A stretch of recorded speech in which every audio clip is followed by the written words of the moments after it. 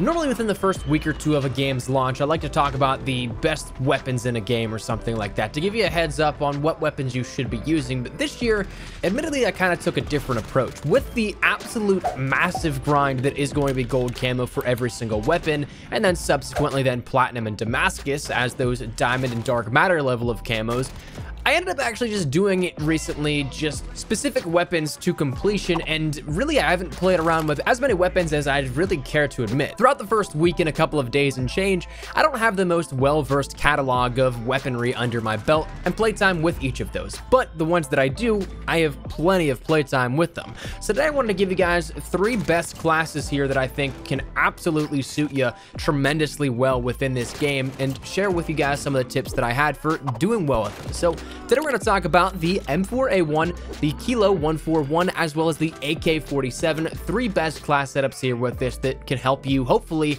do very well in your gameplay experiences if you try them out. So if you guys firstly want to see any other class setups with any particular weapon, feel free to let me know your thoughts in the comments down below. We'll see what we can cook up, and of course, if you guys are new, do be sure to hit the subscribe button so you don't miss a single thing regarding all things daily Modern Warfare content. But let's jump into the class setups. First things first, let's set some ground rules, because all 3 of these classes do have the base shell the same pretty much. It's kind of the primary weapons that we talk about though that will be slightly different and will have a different approach in some aspects. But for the secondaries, the perks, the lethals, and the tacticals, truth be told, I am pretty uniform across the board with all of that kind of stuff. So what you'll see, of course, is pretty much similar in those aspects, but the weapons themselves will differ, and we'll really focus more so on what I like to do with the game, and that's be a little bit more mobile, be a little bit more quick to snap to an enemy whenever ADSing. So I'll go for those little pieces that can help me with that ADS speed. I can go for those pieces that will give me a little bit more mobility in terms of what I use to track down enemies and secure the kills. Let's start out with the M4A1, probably the weapon that you may see the most in Modern Warfare, and it's the weapon that I first got gold and even still have the most time played with out of the weapons that I've tackled so far that I've started to work on. Like we just talked about, I wanted to build a class setup here and a weapon attachment loadout that allowed me to have the mobility and freedom to be able to snap to enemies and move around, but also still carry that damage even at a range. At a distance is something that whenever I'm playing ground war, it does help out a lot. I could be across a map and secure a long shot kill. I could be up close and personal, get that gun up fast for an engagement, and get my shots off first. So to do this, I crafted the M4 with a stock M16 Grenadier barrel. I ended up opting for no stock, which even though in theory you remove a stock, it still counts as an attachment here because it's a modification. I ended up running the perk of sleight of hand on this weapon. I ended up running the stippled grip tape for the rear grip and the Merc foregrip underbarrel. Now to break down a little bit further these weapon modification choices, when we talk about it, maybe ironically, to choose the stock M16 Grenadier barrel over the 11.5 Commando barrel might not be the most logical choice, but it does make sense whenever you consider the longer range that I wanted to tackle as well. The Commando barrel offers an increase in the ADS speed and movement speed, but the M16 barrel offers a damage range increase, bullet velocity increase, and increase in recoil control. Where I was tackling some of the handling and things like the grip tape and also the stock, this I felt comfortable tackling some damage range here with this to modify the barrel for that one. Now the stock choice, I ended up choosing the no stock over the Forge Tac CQS simply because it offered a little bit more in terms of the positives. Sure, the downsides may have some drawbacks in that recoil control and aiming stability, but to me, I personally feel like the M4 has the easiest recoil pattern to control, so the no stock to add a little bit more benefit while naturally being able to control some of the downsides felt like a no-brainer to me. Sleight of hand, I just like reloading faster, gets me in the action a little bit quicker, though to be fair, frangible wounding is also a fantastic choice that allows to inflict a wounding effect on your enemies when they're tagged by your shots. Then the stippled grip tape is something that allows me to, again, increase that ADS speed and sprint to fire speed, which is absolutely crucial, especially if you're in that tactical double sprint. That's something that comes in huge handy. And of course, with the ADS speeds not necessarily being the best all around, I want to get that up as much as possible. And then that Merc foregrip allows me to end up having a little bit more in that recoil control. And from a little testing for what I want to get it out of, felt a little bit better than that of the Ranger foregrip. Secondary perks, lethals, and tactical discussion. Honestly, you're gonna see a lot of this stuff again here with this. Secondary, I run an overkill of an MP5. To me, overkill is the real only first perk selection that is even worthwhile. I end up running ammunition all the time as my field order, so I don't necessarily need scavenger.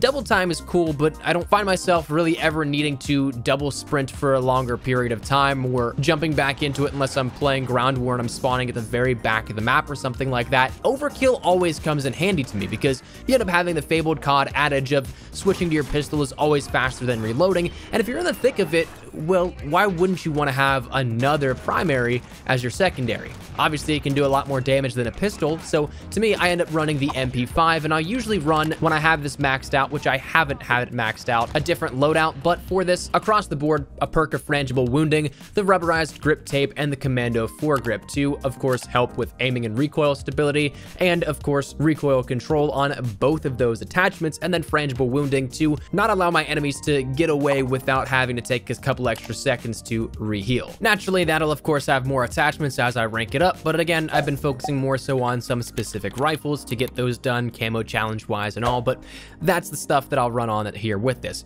Second perk I'll end up running because it is so broken, that of Ghost.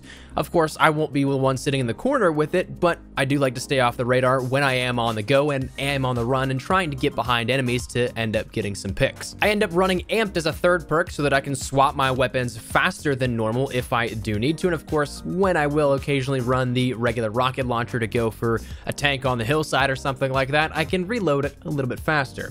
That said, though, it's followed up by and completing the loadout with a lethal of a frag grenade and a tactical of a flash grenade, but then we'll jump over to the Kilo 141, the next weapon that I've been using a lot of. That will end up having maxed out attachments naturally here at this one. Since we have gotten it gold, we've completed it, we're max level and all, but with this I end up running the 16.6 SOCOM barrel, the Synguard Arms Sniper Pro stock, the sleight of hand perk, the stippled grip tape on its rear grip, and of course the rangered foregrip on the underbarrel as well. This follows very similarly in terms of the M4A1 loadout here with this, in which the 16.6 SOCOM barrel will offer more in damage range, bullet velocity, and recoil control, while sacrificing a little bit in that ADS speed. The stock for this one, though, I ended up adjusting just because the recoil pattern is a little different than the M4A1, so I ended up opting for a little bit more aiming stability rather than quick movement here at this one, and because I feel like the Kilo is a little bit lighter weight than the M4 even, which says a bit because the M4 is quite a mobile weapon to begin with. Perk of sleight of hand, obviously, for that reload quickness, the stippled grip tape for that ADS and sprint to fire speed increase, and then also that Ranger foregrip as well,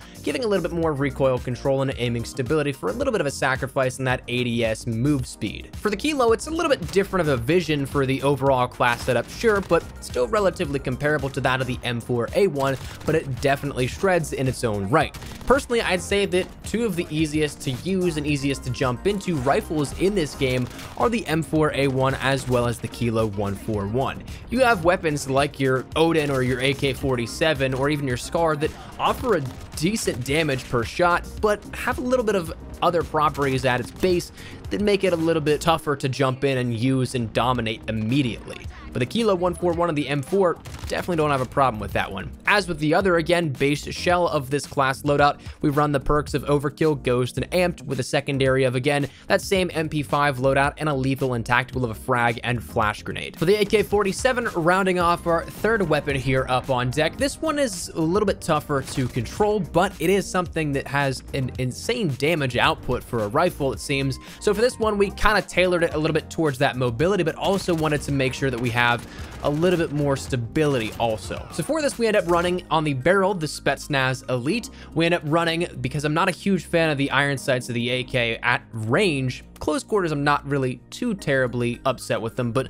I end up trying to engage as many mid to longer range engagements as I possibly can a lot of the times, but we end up running the Viper Reflex Optic, we end up running the close quarters stock, we end up running the stippled grip tape rear grip, and also the Ranger foregrip under barrel on this one. So for the Spetsnaz Elite barrel, breaking this down a little bit further, it doesn't offer as much as the RPK barrel. It ends up having the same increase in damage, range, and bullet velocity, but not that recoil control, control, but I also at the same time don't sacrifice any movement speed. So that's something that I wanted to take into consideration, where we're not being bogged down as much by a little bit heavier of an attachment. But for the Viper Optic, like we talked about, again, just a little bit more precise aiming than that of the iron sights. The close quarters stock is definitely in contention with the Forged Tac Ultralight or even the Skeleton stock, but I felt like the close quarters stock felt the best out of the three whenever I was using them. That may be all placebo, but it is something that personal feel I like the close quarters stock a little bit more. Then for the stippled grip tip, again offering an increase to that ADS speed and sprint to fire speed, and the Ranger foregrip of the recoil control and aiming stability. So kind of rounding out again a little bit more of a all-around range plus also control and mobility all in one loadout. The AK definitely does have a nice damage profile, so if you rank it up and you get to this, I recommend running this class setup again, mixed with, of course, our skeleton shell of the MP5, Overkill, Ghost, Amped, Frag Grenade, and also a tactical of the Flash Grenade. So, like I said, I'm kind of uniform in how I approach my class setups, obviously with how much of a base shell there is, but that said, each of these weapons we discussed, I think, can really help you out if you play a even just semi-aggressive playstyle. Might not be your best if you're the one that sits in the corner and ADS a door for 5 minutes, but if you like to move around, if you like to get in the action, I think that all of these class loadouts for these specific weapons can definitely help you get some engagements under your belt that maybe you wouldn't have won otherwise. So that said, that's where we're going to wrap it up. I'd love to get your thoughts and feedback down there in the comment section down below. Firstly, again, is there any weapon in particular that you would like to see me feature in a class setup? Anything that you guys would like a tailored loadout for? Whatever it is, feel free to let me know your thoughts. But if you enjoyed the video, make sure you drop a like down below. And of course, if you are new to the channel, make sure you guys subscribe so you don't miss a single thing regarding all things Modern Warfare, updates, news, information, tips, tricks, best class setups like this, anything we got you covered here on the channel. So hit that subscribe button if you guys are new. If you guys also want to follow me over on Twitter and Instagram, those are the best places to get connected outside of YouTube. Practically live on both those, so if you guys want to strike up a conversation, ask me a question, whatever it may be, that link is down there in the description below. That said, thanks so much for watching. My name is Espresso. I'll see you guys later. Take care and peace.